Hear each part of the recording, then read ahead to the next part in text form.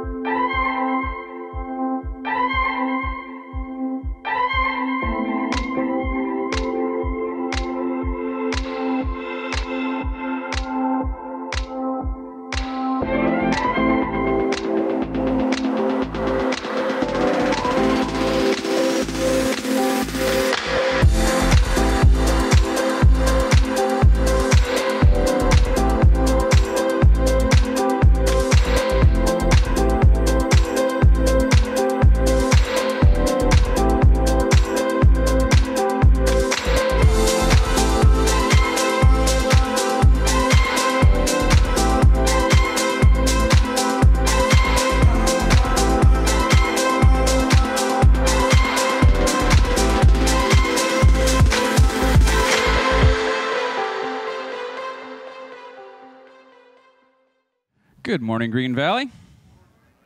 Nice to see you. Nice to be seen. My name is Rob, one of the members here. So for you regular attenders, welcome. Good morning. For your, if you're here for the first time or second time, I just want to extend you a special welcome. Hope you find this place to be a home, and we extend you a warm greeting. A couple of announcements to draw your attention to, please. We have a fun event coming up. It's an all-church event, so it's for all ages. So if you have an age, you're welcome to come. So you can kind of see the details there on the screen. It's next Sunday in the afternoon, and a lot is going on at this. So I've been told that children are encouraged to dress up in a fun costume. I have been told it's not just for children. So adults, you're welcome to do that as well. And so a lot of things are going on. So let's see. You can kind of see there in the O of Merry Folloween, that is the little logo for Operation Christmas, where boxes are packed and they are shipped around the world. And kids, for a lot of them, it's their only Christmas gift, but it opens the door to be able to share the gospel with them, and it's a really neat project. So we are going to assemble a bunch of boxes. You can walk home with boxes that you can assemble there and bring them back at a future date. Will there be food? Oh, I'm glad you asked. So there is going to be a pie potluck.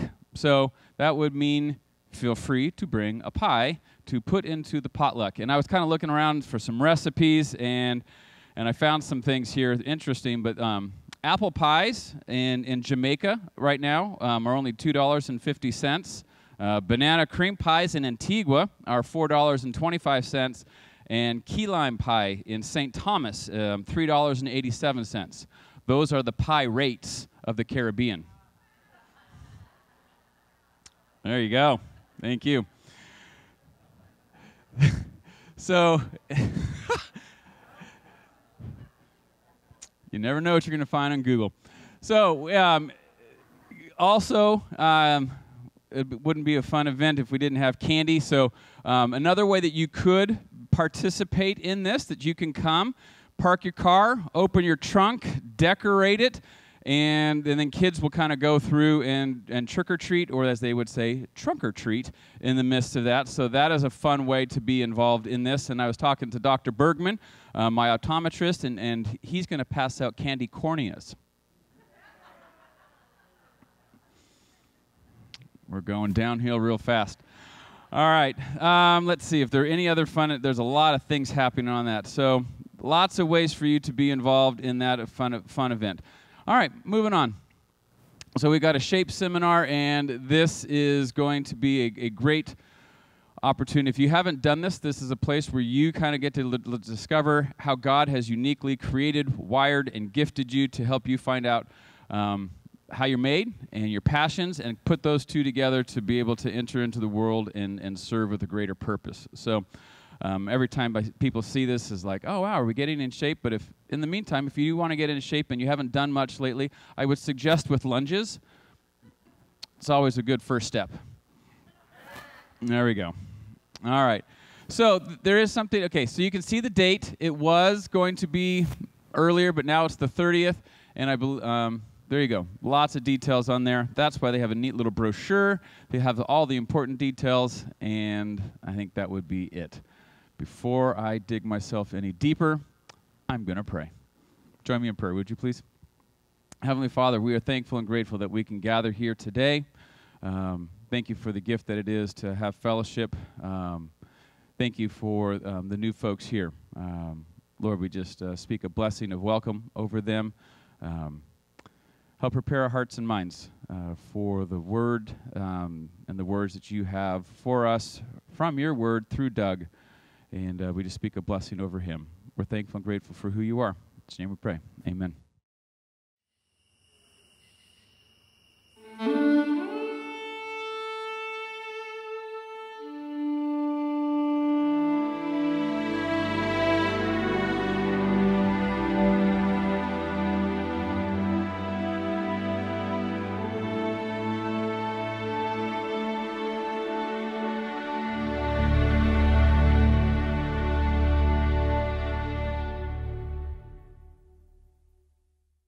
All right, welcome to, and that's fun, Rob. Thank you for that, I guess. It's so good to have you with us, and especially to our online audience who are now watching. We're recording these live to be following along online, too. We want to welcome you as well. Great to be here together as we continue through this series that is a provocative look at the book of Judges, a part of the Bible that we don't look at that often. I was thinking about back when I was in high school, I was invited by this family to join them on their family vacation, and they taught me how to water ski. And I didn't know how to water ski. This is the first time. Talk about a humbling experience, learning to water ski. They were all really good at it. I had never done it before, and it would, face plant. I'd get up. I would just wipe out. It was just a very humbling experience. You think you're going to get up, you're just like almost, nope, back into the water. You'd hit the water again. So there's this incredibly humbling experience. It turned out that my key problem was a rookie mistake that a lot of people make when they learn to water ski, and that is I was trying to pull myself out of the water on my own rather than letting the boat pull me out. I need to let the boat do the work rather than pull myself out. It was about less trying and more trusting as I was getting pulled out of the water. Well, this happened to coincide with a time in my life when I was also coming back to the Lord and renewing my faith in Him as in late my high school years. And so I remember attaching a verse to it. And the verse was this. It was from James 4:10. It was, "Humble yourself before the Lord, and He will lift you up." And I thought, that's the perfect verse for that time in my life. I needed to humble myself in the water and let God lift me up. Turns out the opposite is also true, as if you try to lift yourself up, God will humble you. That's true in water skiing, and that's true in life. Well, today we continue our series through the book of Judges, the stories they skip in Sunday school. And as we have seen already, God is the hero of the book of Judges. It is this account of these broken, blemished leaders that God uses to faithfully deliver His people. Now, we don't spend a lot of time in the book of Judges. These are some of the most overlooked stories in the Bible. Or like Gideon, our focus today. We're in the middle of kind of a three-part series on Gideon. We do tell the story, but we leave out a lot of the awkward, uncomfortable, or just a lot of details, these obscure details that don't make it into the story. But today and in this series, we want to address those head on. So here's the question that I want us to live with this morning as we're looking at this part of Gideon's story. Why would God use us? Why would He use us? Does He use us because we are courageous? Does He use us because we are ready and available? Does He use us because we are super trusting, full of faith? Well, open with me to Judges chapter 7. As we pick up the story, God has drafted this obscure farmer to be the next deliverer of Israel, the next judge. But Gideon at first is hesitant. Last week, in the first part of his life, we called him a reluctant hero. And if you missed it, you can catch that online. But now as we pick up the story, Gideon is got to the place where he's convinced that God is with him, God is leading him, and so he gathers a bunch of troops to fight off their oppressors, to fight off the Midianites. So let's look at this account with that question in mind. Why did God use Gideon and his troops, and by way of application, why would he use us as well? Judges chapter 7, verse 1 says this: early in the morning, Jerubbaal, that is Gideon, early in the morning Gideon and all his men camped at the spring of Harod. The camp of Midian was north of them in the valley near the hill of Morah. So the enemy is nearby, maybe a mile or two away, and they are a fierce enemy. Every harvest, they would swoop down and destroy the crops of the Israelites. They were trying to starve them out. And the people cried out to God for a deliverer, and Gideon, our reluctant hero, finally agrees, and now he has rallied the troops, and they're ready to go. The confrontation between these two armies now seems imminent, but then as the battle quickly approaches, as the two are about to come together, God says something completely absurd to Gideon. Verse 2, the Lord said to Gideon, "You have too many men." What? What do you mean too many? I didn't think that was possible, to have too many. Verse 2, the Lord said to Gideon, "You have too many men. I cannot deliver Midian into their hands, or Israel would boast against me. My own strength has saved me." So God has this plan to thin the crowds. Verse 3, now announce to the army, anyone who trembles with fear may turn back and leave Mount Gilead. So what do you think? 5, 10, 25 individuals turn and leave? So 22,000 men left, while 10,000 remain. I can't even imagine what is going on in the minds of the troops as they see thousands among them leave. Guys are looking around at each other. They're going, I wasn't afraid when there were 32,000 of us, but now I am worried. I'm out now. And by the time they are done, by the time they have decided the answer to the fear question, 22,000 men have left and are headed home. So here's my logic. See if this makes sense. If the first group were dismissed because they trembled with fear, that implies that the others, the ones that remained, didn't.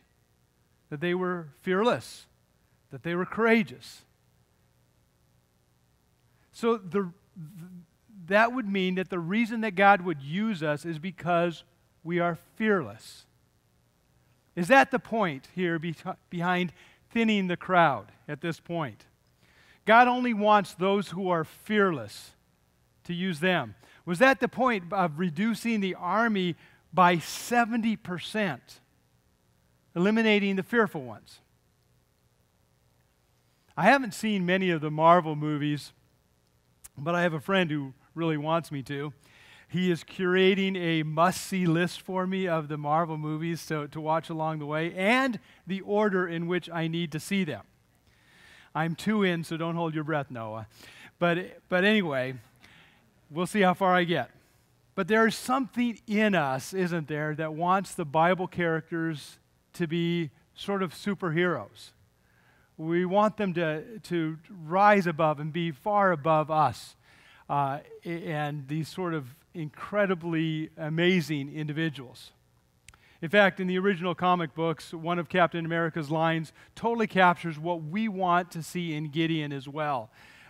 Captain America says this: a single individual who has the right heart and the right mind, that is consumed with a single purpose, that one man can win a war. Goes on to say, give that one man a group of soldiers with the same conviction, and you can change the world. So is that what God is doing with Gideon? Giving him a group of fearless superheroes? Just a few good men? I mean, it kind of makes sense. Except when you look at the book of Deuteronomy, which was their kind of marching orders as they went into the promised land that Moses gave the people there that they were supposed to use as their guide for life. When you look at that, we read these instructions about going into battle. It says this: when you are about to go into battle, the officer shall say to the army, has anyone built a new house and not yet begun to live in it? Let him go home. Or he may die in battle and someone else may begin to live in it. That's quite generous, it seems to me. Let them go home. The Bible goes on to say this. He says, has anyone planted a vineyard and not begun to enjoy it? Let him go home, or else he may die in battle and someone else may enjoy it. Again, another allowance for bowing out of the battle. It continues. Has anyone become pledged to a woman and not married her? Let him go home, or he may die in battle and someone else may marry her. Again, quite generous. But here's the reason I'm telling you all of this. Because of the very next allowance. Here is what is pointed out here in this part of Moses' law. It says this: then the officer shall add, is anyone afraid or faint-hearted? Let him go home. So according to Deuteronomy, being afraid in battle is no less a sin than being engaged to be married, building a house, or planting a vineyard. It is one of the allowable reasons to bow out of battle. So I've got to believe that God was still using the home builder, the farmer, the bride, the groom. So maybe this isn't really about identifying those who were fearless. Well, no matter what, no one expected 22,000 individuals to leave. I mean, the Midianites must have been an intimidating army to have that many people bow out. So Gideon is looking around at his dwindling army. Who was left? Like 30% of what he had. But God is not through. Look at verse 4. But the Lord said to Gideon, there are still too many men. What? Take them down to the water, and I will thin them out for you there. Have you ever noticed this? Sometimes when God is about to do a great work, he thins the crowd for his glory and for his purpose. Down to verse 5. So Gideon took the men down to the water. There the Lord told him, separate those who lap the water with their tongues as a dog laps from those who kneel down and drink. God says, here's what I want you to watch for. I want you to watch for the lappers. They put their hand to their mouth and lap the water like a dog might. And then the kneelers, who get down on their knees and put their face in the water. Imagine earlier when we were singing some of those great songs together, imagine that Ryan was leading us up here and I came up and said, hold on just a second. All of you who were just now when we were singing that were closing your eyes during the song, would you just kind of gather over there? And with all of you that had your eyes open during that song, would you just gather over here? One of you, one of the groups God really wants to use in an incredible way. You'd be going, like, how random is that? And why that distinction? Verse 6, 300 of them drank from cupped hands, lapping like dogs. All the rest got down on their knees to drink. The Lord said to Gideon, with the 300 men that lapped, I will save you and give the Midianites into your hand. Let all the others go home. So this is some serious troop reduction. From 22,000 down to 10,000, that was down to 30%. That's drastic. But then he cuts the remaining group again, not just down to another 30% of that, but down to 3% of that. 3% of 10,000 is 300 men. So this is serious troop reduction. But here's what I want us to wrestle with. Why did God choose those 300? Many a Sunday school teacher and many a Sunday morning preacher are quick to tell us that they were the ones that kept their eyes open, ready and alert. In other words, God uses us because we are vigilant. We are alert and ready, available, and watchful. But is that why?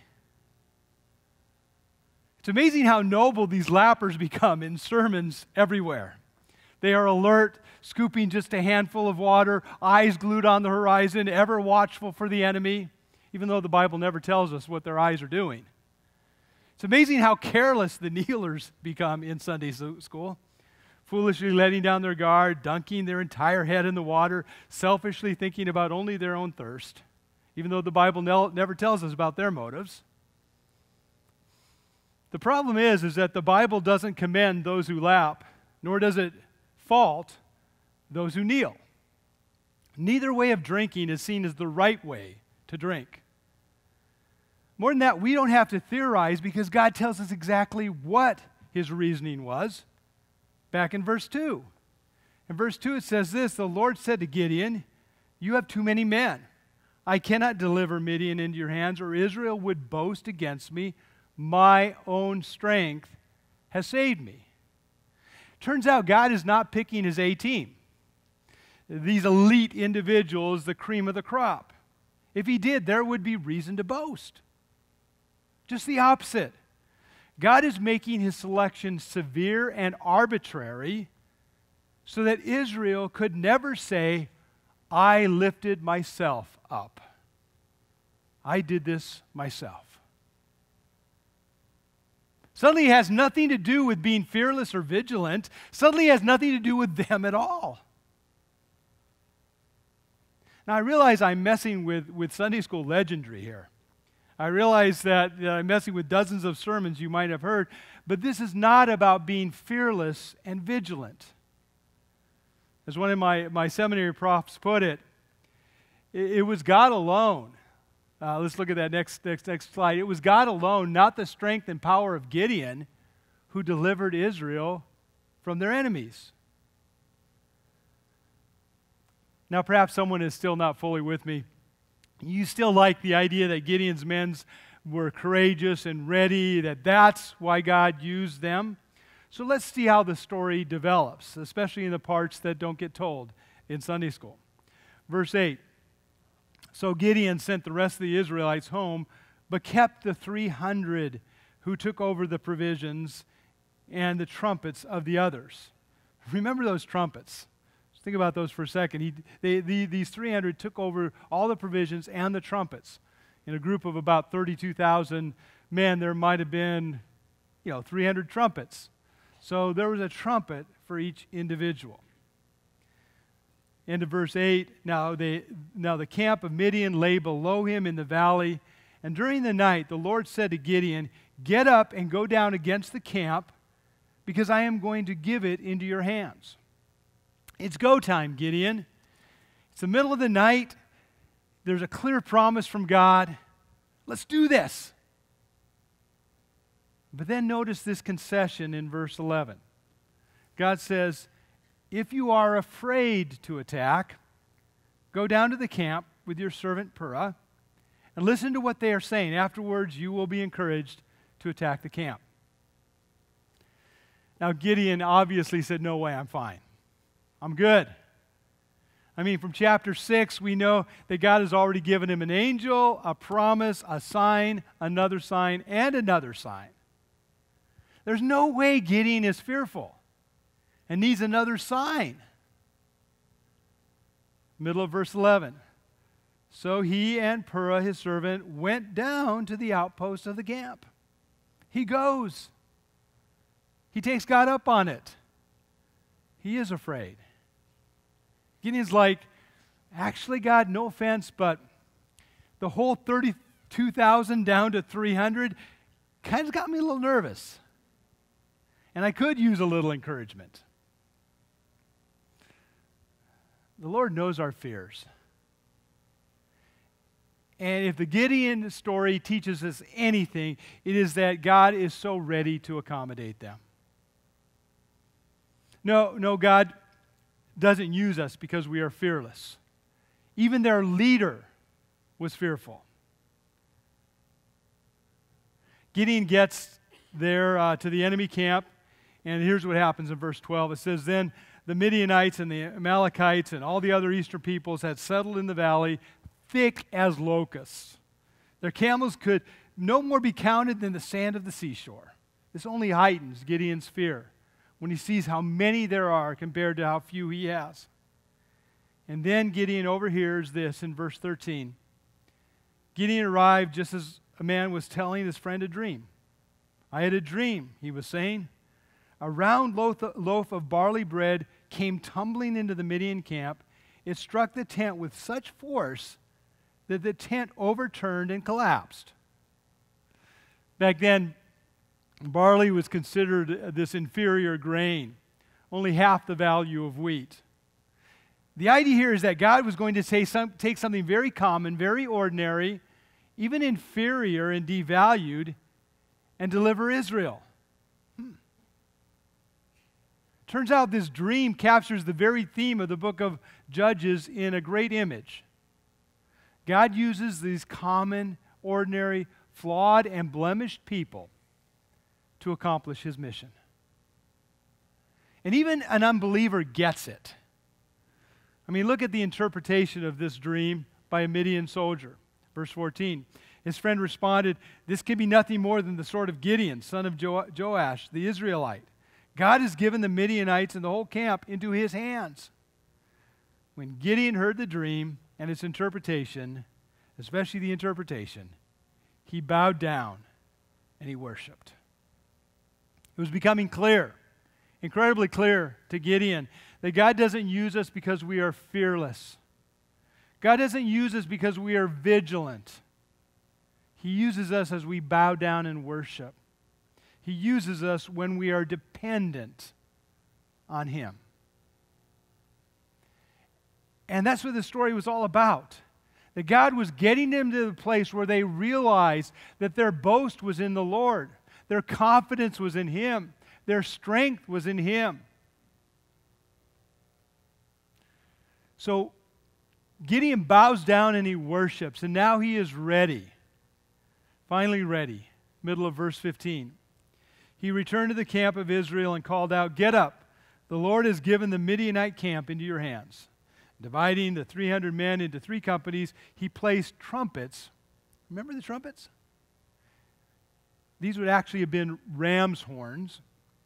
He placed trumpets and empty jars in the hands of all of them with torches inside. Gideon tells them to go into the camp, to stand at the edge of the camp and to blow the trumpets. I played trumpet when I was, for 1 year, when I was in 3rd grade.